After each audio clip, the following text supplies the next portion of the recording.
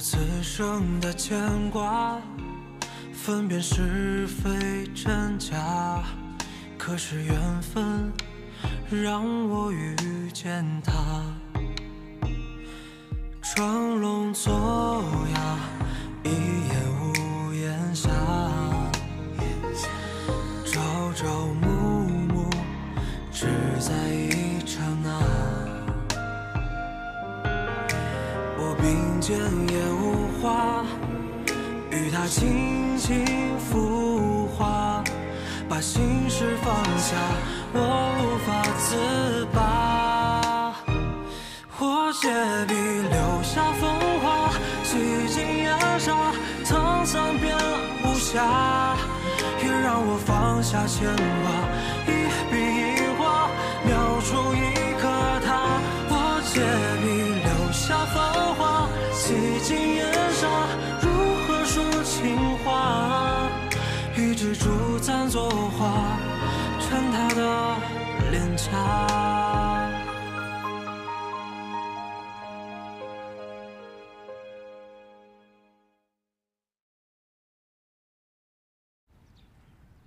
我们还得赔人家钱，你能不能跟人家商量一下，看看能不能分期付款？那个钱的事儿你不用担心了，小仙儿已经帮我解决了。你找左怀仁了？他帮我们赔的钱？不是你先别着急啊，我已经跟他商量好怎么把钱还给他了。你怎么还啊？不是我现在编导肯定是不干了嘛，那小仙儿让我去他们谷物研究所先当司机，这样的话我就能一边赚钱一边把钱还给他嘛。所以你不光找他要了钱，你还让他给你找个工作。啊，所以我就说啊，那小仙儿比秦致远强嘛，我觉得你真应该好。我有钱，你能不能别再找左怀仁了？你能不能别再找他帮忙了？为什么呀？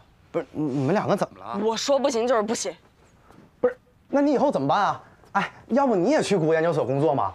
啊，我跟他说说。你听不懂人话。哎，对了，西西，破编导那个工作我不干了，这是结回来的工资，上交国库。那你之后去左怀仁那儿可一定要好好干，千万别再捅娄子了。我怎么就老捅娄子了？小袁已经被他师傅赶出来了，不是你捅的娄子吗？那不是他骗他师傅了吗？陆有钱，要不是你，小袁会做这种事儿吗？秦致远和左怀仁会被叫来善后吗？这件事儿跟你一点关系都没有，是吧？你怎么能这么自私，这么不负责任啊？我真是看错你了。不是，我说我要负责任了，他不让我去啊。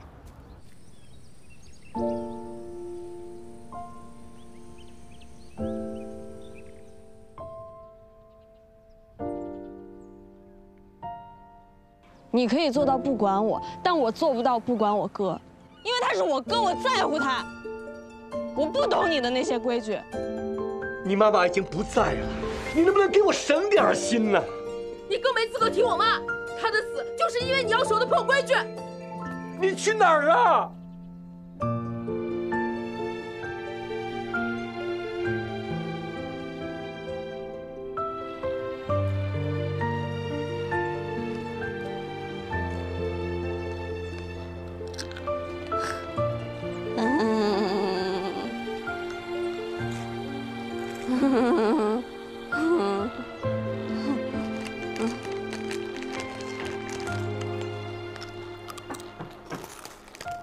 你好，收水费的。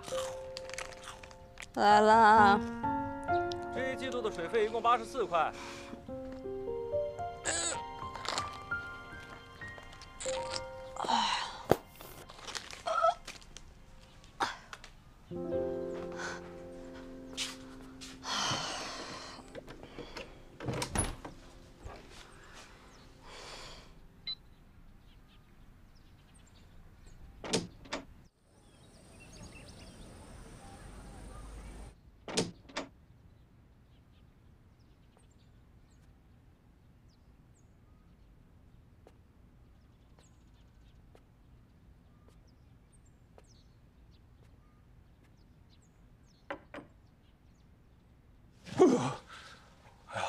你这是一宿没睡啊？吃点东西吧。没胃口。这个我做的虽然是没有秋媛的花样多，可谁叫你把人家赶走了，是不是？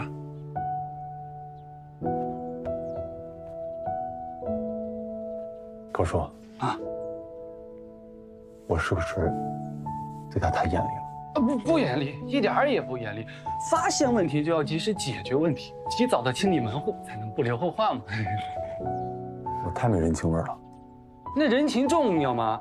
不重要啊，总不能因为人情就坏了规矩吧，对吧？那不就乱套了。总之，都怪秋媛。平时怎么没见这么多废话？哎，你不吃了？我还不是因为要安慰你。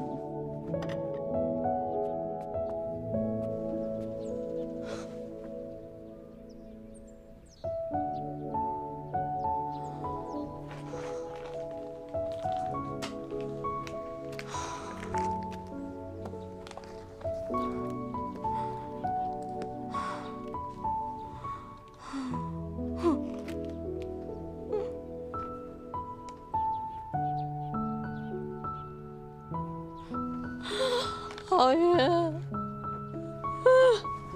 口袋里没钱，连旅游疗伤的资本都没有，连你都要离我而去。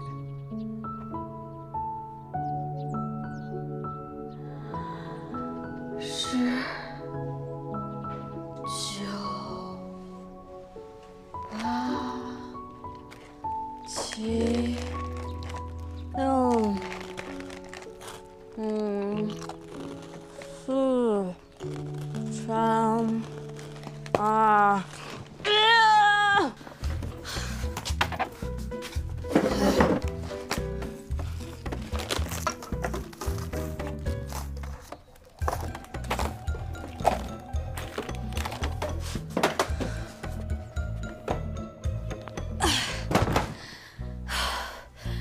该面对的总是要面对的。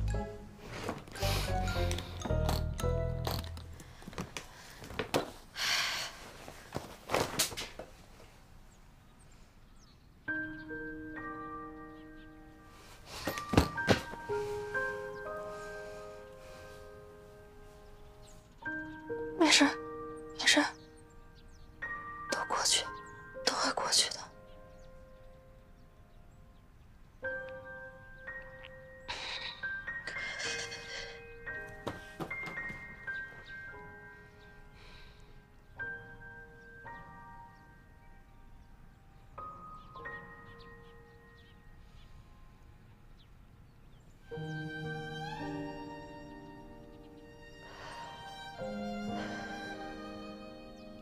振作起来，邱大元子。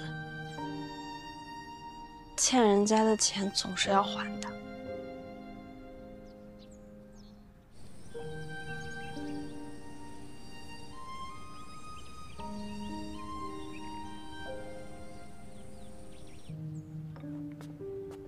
来了。哎。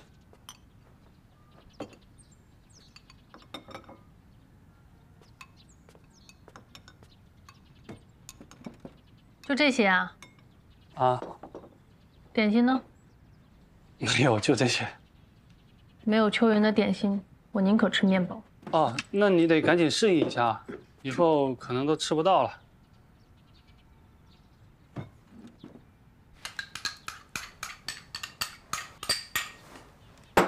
你也不吃了？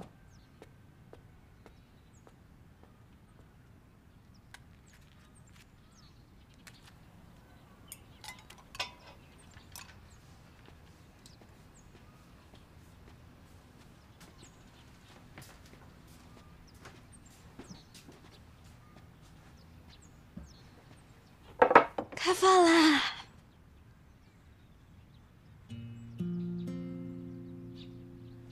太好了，终于没有人再跟我抢好吃的了。邱大元子，你自由自在的生活回来了。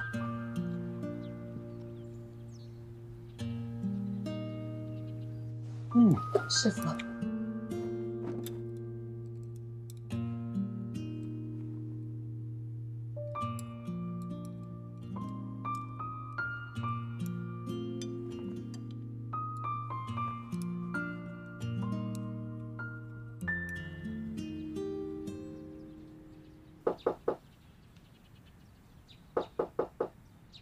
元哥，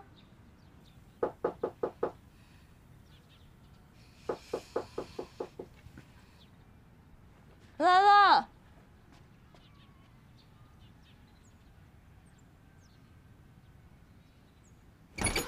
西西，元哥，你怎么来了？我刚好下夜班，所以顺便来看看你呀。那，谢谢。你怎么做了这么多点心啊？习惯做这么多了，正好你来了，一起吃啊。小杨儿，对不起啊，这次的事儿都是罗有钱的错。听我哥说你们吵架啦。这件事怪我自己，不怪他。怎么能不怪他？我们两个在一起那么多年了，他真是一点长进都没有。之前不安分也就罢了，现在连点责任感都没有。但是他对你，绝对是非常负责任的。你也知道，他从来都看不上那些朝9晚5的工作。但是现在为了你，就算是制片助理、司机，他也都去了。所以你就别怪他了。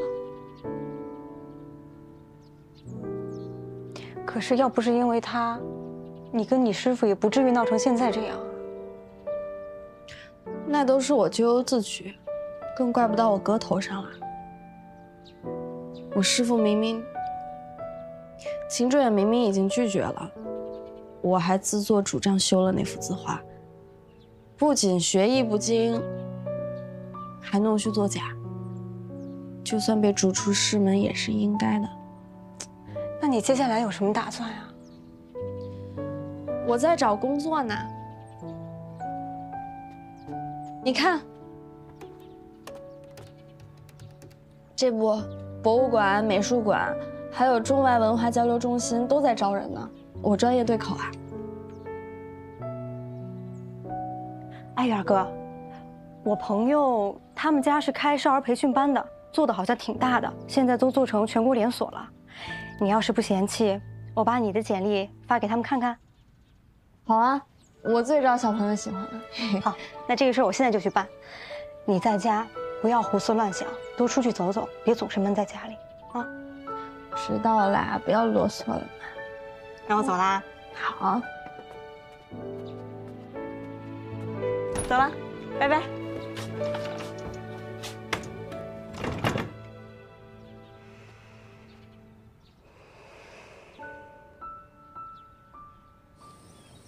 罗有钱，哎，汪伦，嘿，你来这干嘛？这什么情况？你觉得呢？你也辞职了？好端端我辞什么职啊？那个持保人最后还是把咱们栏目组投诉了，我们所有人都被开了。啊？不是，不都赔他20万了吗？那你这现在怎么办？还能怎么办？重新找份工作呗。我过来找你啊，是因为我觉得老宋可能还要搞事情。他都被开了，他搞什么事情？就是因为他被开了呀，他开了他不服气啊。今天我们从公司走的时候，我听见他鬼鬼祟祟地说，鉴宝这个栏目没有他别想再火起来。他还想造谣说那幅字画是假的，让持保人卖都卖不出去。那他可真挺损。那这事跟咱有啥关系啊？哎，你想啊，以老宋的人品，他可能说那幅字画在他收进来之前就有问题吗？那不是变相承认他自己眼光有问题吗？所以呢？所以我也不知道他到底要怎么搞啊！万一他咬咱们一口怎么办？放心，那画真的假不了，假的真不了。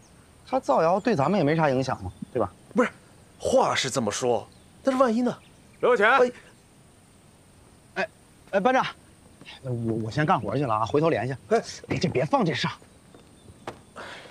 哎，班长，什么吩咐？交给你个美差，送送咱们领导。这是咱们领导？当然了呀，这是咱们齐所长啊，好好表现啊！哎，齐所长，我让小罗送你。什么命啊？那您慢走。冤家路窄。是你送我去文物局吗？啊，那个是。啊，那就辛苦你了。怎么称呼啊？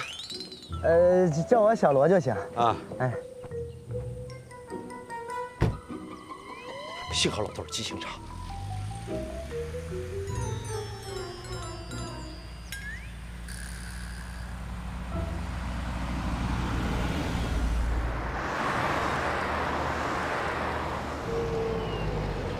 怎么堵成这个样子啊？不知道啊，这也不是高峰点儿，是不是前面出事故了呀？哎呀，时间怕是来不及了。小罗啊，有什么办法可以再快一点？我倒是知道一条小路，这个点应该不堵。要不咱们试试？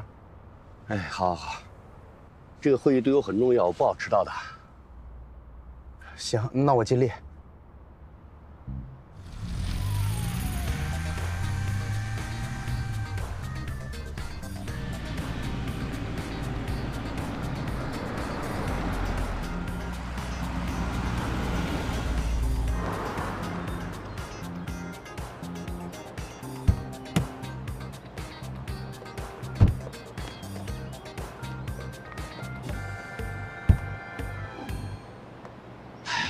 小罗啊，今天真是多亏了你，不仅没迟到，还提前到了。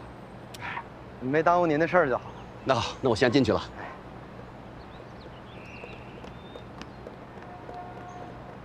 哎，小罗，你等等。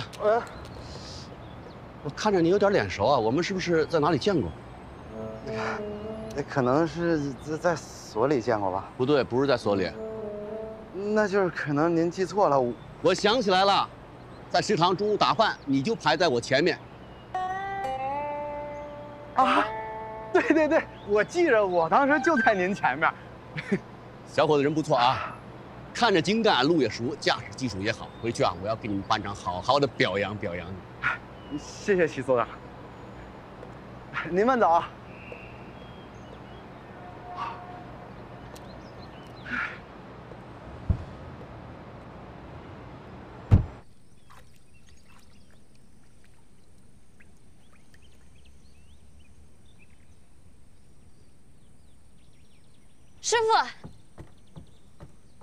师傅，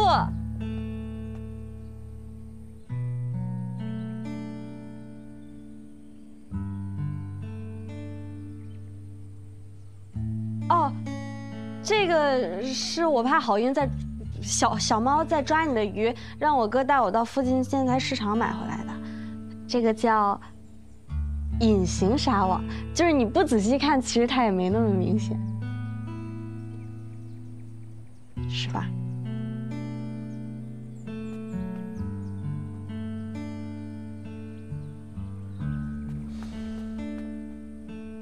你干嘛呢？你有空吗？啊，有啊。走。哎，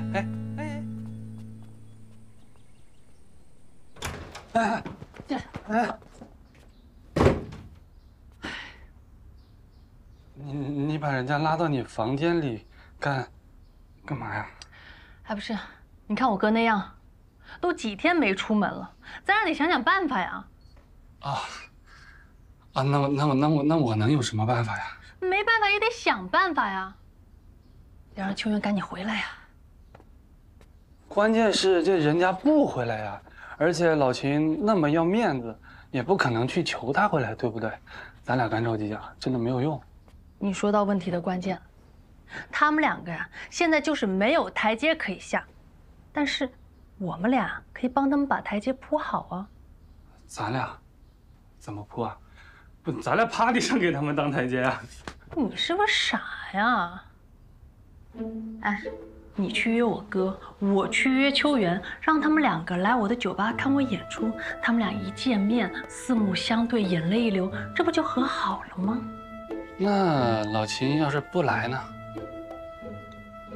绑也得给我绑来，不然你就再也别理我了。那好吧。晚上7点来我们酒吧看我的演出哦。我就不去了。我感冒了，而且明天我还得面试呢。哎，我说秋媛，你什么意思啊？啊？怎么的？从小院搬出去以后，连我都要绝交了，是不是？不是，我是真的明天一早就要面试了，我得准备准备。而且什么？而且你一直失败的招数就不要再用了。哎呀，我那不是想找个机会让你跟我哥把这个问题解决一下吗？可是我真的搞不懂，你们两个心里明明都有对方，为什么还要这样互相摧残呢？这次不一样了，他一定对我很失望吧？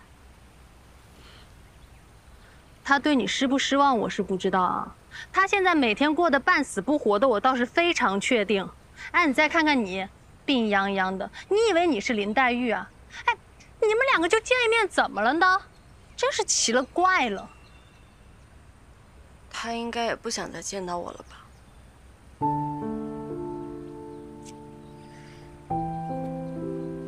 你知道我为什么能那么快放弃左怀仁吗？因为我想得很清楚啊，在我能争取的时候，我把我能做的都做了。这样，即便结果不是我想要的，但至少我没有遗憾了呀，也就不会在未来的某一天突然后悔呀。我当时要是再主动一点，要是再努力一点，可能结果就不会像现在这样了吧？你明白吗？我觉得你一点也不明白。哎，我问你啊，就现在这个情况，你跟我哥就此打住，你确定你不后悔？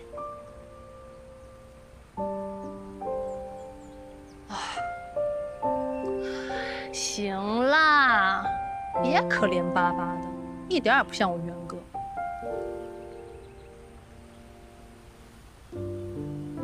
好了好了啊，不管怎么样，还有你轩哥呢啊。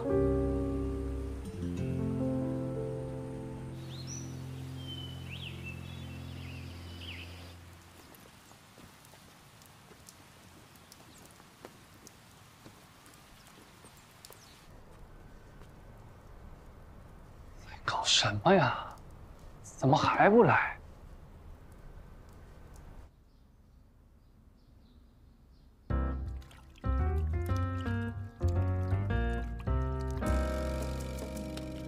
我画的这么用心，会不会太明显了？这哪里明显？你还来，我来，我来。哎呦，我就特别受不了你们这些在感情里自尊心特别强的人。怎么，母胎 solo 特别光荣吗？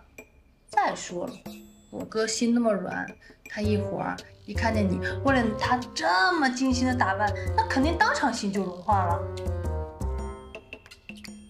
真的？当然了，你今天一句话都不用讲，绝对能成功。走，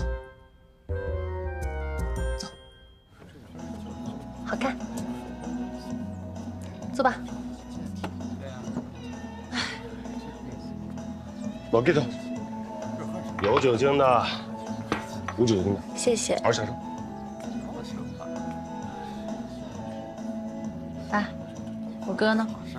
啊，聿心斋呢？说是来了个客户，晚点到。这都几点了还有客户？我怎么以前没看他这么爱岗敬业啊？放心吧，老秦说来肯定会来的。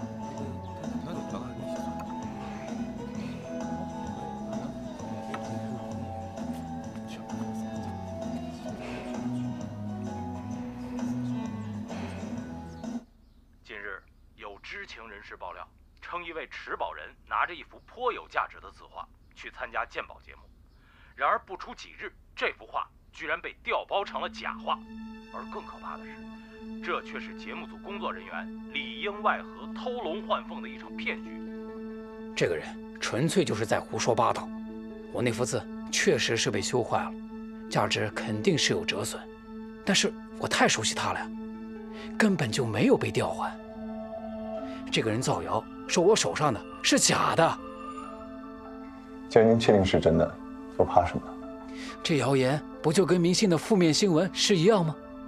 谁管你是真的假的呀？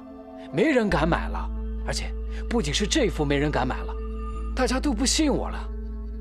所以啊，我找到您，想让您在直播的时候帮我澄清一下，我这个不是假的。抱歉，我是文物修复师，不能帮您鉴别真假。您可以去找鉴宝栏目，他们的影响更大。我第一个找的就是他们，那几个人全都被开了，而且这个谣言一出，整个栏目都停播整顿了，没人管我了呀。秦先生，这个视频里也提到了你们聿心斋，聿心斋的名声在这个圈子里那可是金字招牌，要是这么一直发酵下去，你们也好不了啊。感谢您的提醒，但帮您澄清之事，恐怕我还是爱莫能助。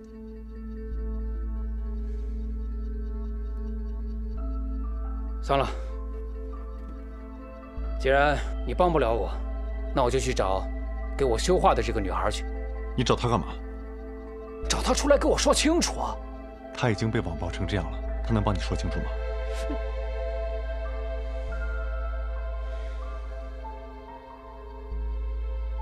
王先生，您再给我些时间，我会想出办法。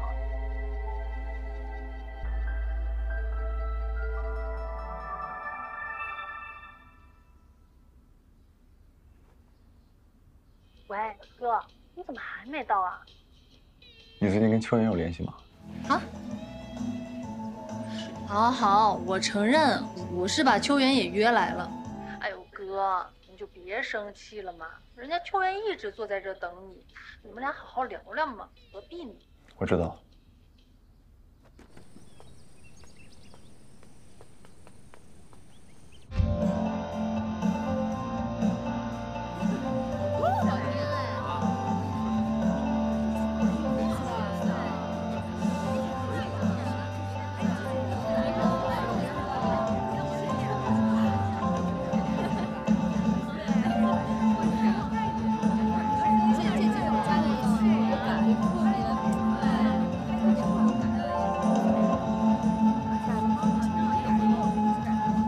秋媛，我又让老乌鸦给你调了一杯西柚味的，你先尝尝吧。不了，我明天还有面试，我先回去了。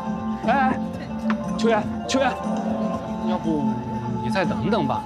老秦说来肯定会来的，说不定就是被什么事情给耽误了。我知道啊，但是我明天真的有面试，而且吃了感冒药昏昏沉沉的，我得先走了。记得向他问好。秋媛，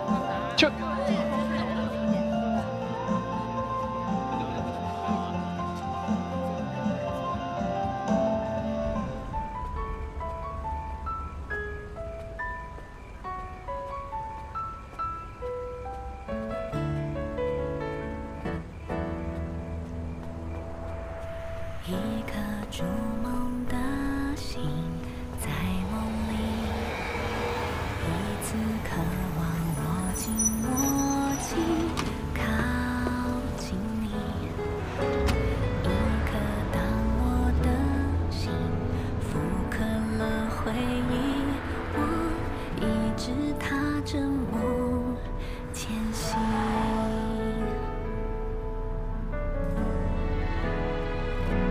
看着那离开的回忆，刻画的夕阳，你那没说的话我等你开口，看画里藏着的你，时光在延续，爱在这里。小岛原子，加油！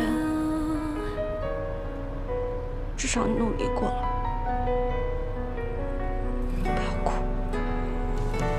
看着那一刻的回忆，刻画的夕阳，你那没说的话我等你开口，看画里藏着的你，时光会延续，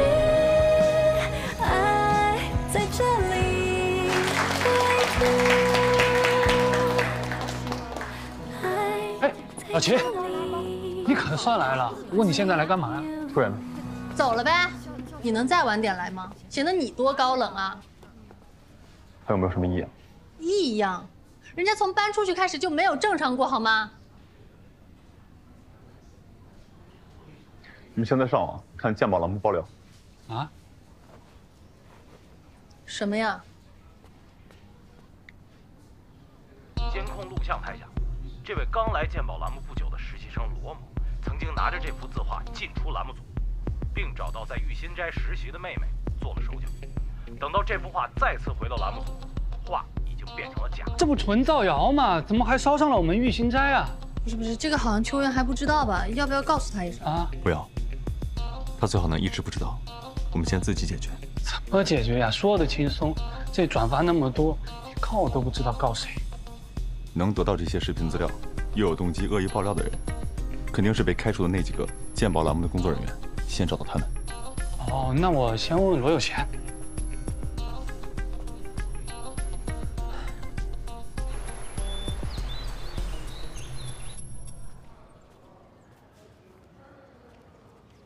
你好，我叫秋媛，我是来面试的。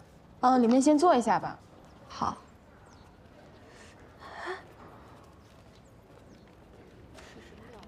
哎，你看这个女的眼熟不？就她。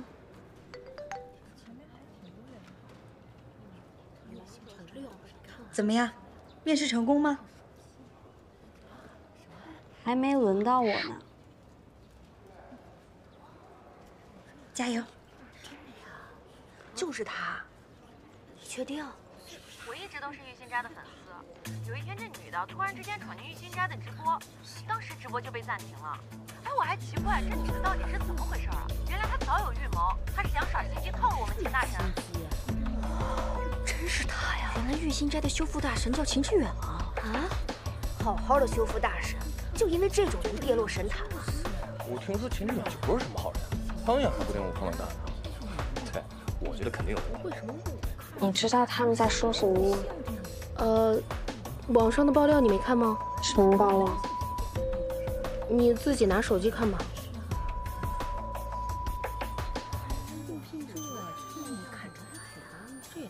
那女的可不是实习生，她就住在秦致远家，他俩早就在一起了。哎，丽娜姐，你看这视频。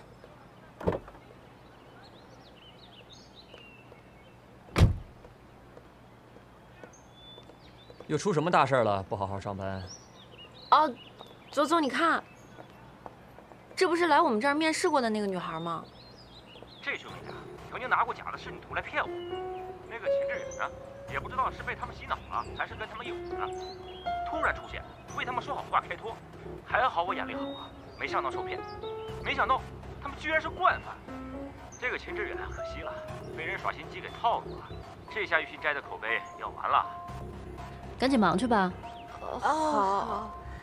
怎么回事啊？这是不知道啊。怎么回事？这是有人爆料说，鉴宝节目有人里应外合，把持宝者的真作品换成了假的。现在作案对象直指秋媛和他的表哥罗有钱。然后呢？然后呢？所谓的各种知情人士就都出来爆料，修复大神的名誉不保啊！怎么会搞成这个样子？根本就不是这么回事儿。事实重要吗？网络嘛，大家凑凑热闹而已。下午的会你负责一下，我得出去一趟。嘿，等等，我觉得你现在最好不要趟这个浑水。就是因为现在这种情况，我才不能不管。秦致远被他下了迷魂汤了。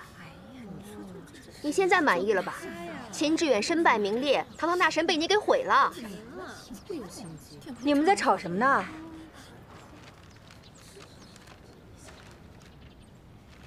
秋媛，下一个到你了。你们这可是少儿培训机构啊！你确定要招这样的人吗？哎，你在说什么啊？对不起，我不面试了。哎，赶走吧，还有脸来面试？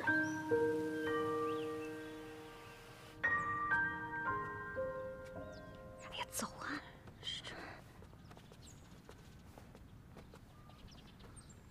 哎，您二位看点什么？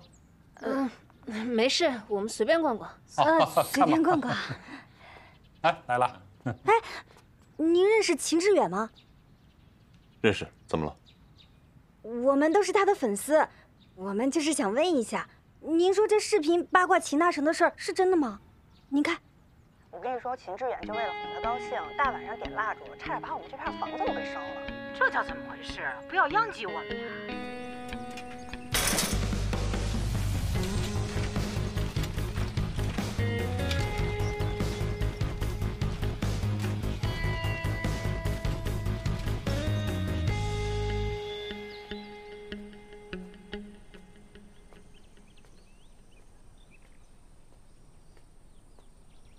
你去哪儿了？你怎么不接我电话？你怎么来了？秋媛，你在我这不要逞强，好不好？你也看到那些视频了，对吗？我看到了。没事的，都是假的，都会过去的。大侠人，你说我该怎么办呀？这些事情跟秦致远一点关系都没有，都是我造成的。什么闯直播间、造假的仕女图，那些视频里说的都是真的。但是秦致远他只是为了帮我呀，都是我的错，他们为什么要说他呀？都是我造成的，都怪我。好了，没事的，我认识很好的公关团队，我会解决的。啊，别哭了。那个制片人找到了吗？没有，但是我打听到他家地址了。我和罗有钱现在就去他家楼下堵着。必须找到。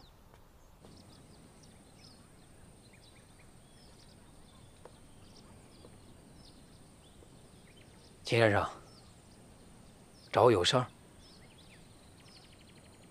秦先生，我也想帮你，但是我没有办法呀。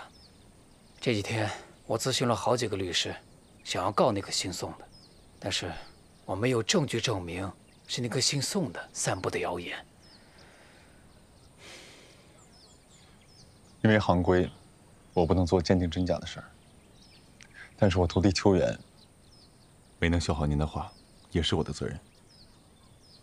作为聿心斋的修复师，我愿意免费将您这张画修好如初，不知您是否愿意？我当然愿意了，但是就算是修好了，我也无法面对外面那些谣言。既然真相已经不重要了，要反转的重点就不是理性澄清，而是抓住人心。这怎么抓呀？只要您相信我，我来处理。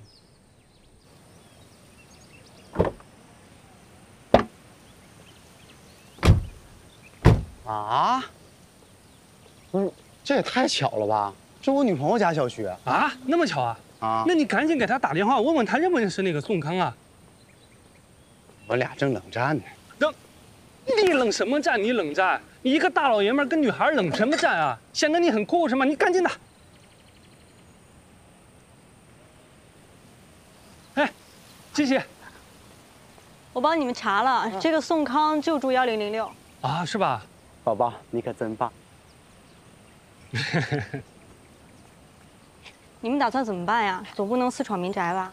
哎呀，那不能，我们懂文明讲礼貌，能叨叨死他，绝对不动手。走吧。那走吧。哎，走吧。哎，西西，你就别进去了，都是邻居，再给你惹麻烦。对，那你们千万别冲动啊。放心，有我呢。行吧。这家是吧？对。哎，谁啊？开门！我楼下的。你大中午在家跳广场舞呢？开门！哎，没有跳，没有跳。开门！哎，松哥，有正事。干嘛？我们有正事儿。干嘛？你冷静啊，我们有正事儿。啊，我知道你们要找我，但是这事儿确实跟我没关系啊。跟你没关系。最开始爆料说那幅字被调包的人是你吧？那肯定不是我呀！你想想，我失业了，心情郁闷，然后跟一帮哥们儿喝大酒，胡说八道的乱推理了一通，到第二天就出了这么一条视频，这真的跟我没有关系。宋哥，您就别演了。如果这事儿真跟您没关系的话，那人家那视频是怎么拿到的？我真的不知道。你真的不知道？哎，老九，我们都答应洗洗了，讲文明懂礼貌吗？哎，宋哥，啊，你也看到了，高老板发起疯来就跟神经病是一样的。您现在给玉心斋和秦致远黑得那么惨，我可不敢保证，我下次能拦得住他。哎，后面这些事情，真的跟我没有关系啊！你们想想，我怎么会知道你们之前那么多事情啊？网上有这么多闲人，都是蹭热度的，现在一个一个的瓜被爆出来，完全超出了我的预期。哎，你们找我是没有用的，这不是我能够控制的。啊，对了，那个女的，是不是跟秦致远有一腿啊？你再说一遍，你再说一遍。冷静，啊！你害我也就算了，你知道你把我妹害得有多惨吗？冷静。这是你妹自己干的吧？跟我有什么关系？再说这太逗了，她自己又要当婊子又要立牌坊，是不是？我发现你真的，哎！以后别让我看见你，我见一次打一次。一颗筑梦的心，在梦里一次渴望握紧握紧靠近你，一颗当我的心复刻了回忆，我一直踏着梦前行。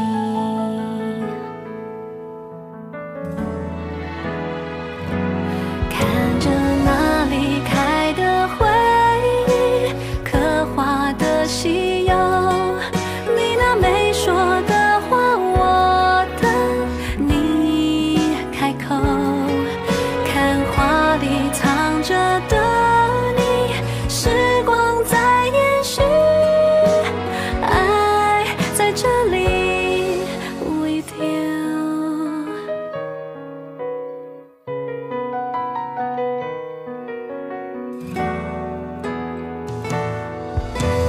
那颗筑梦的心，回梦里，那次渴望过就慢慢靠近你，那颗守护的心，复刻了回忆，我为你踏着梦前行。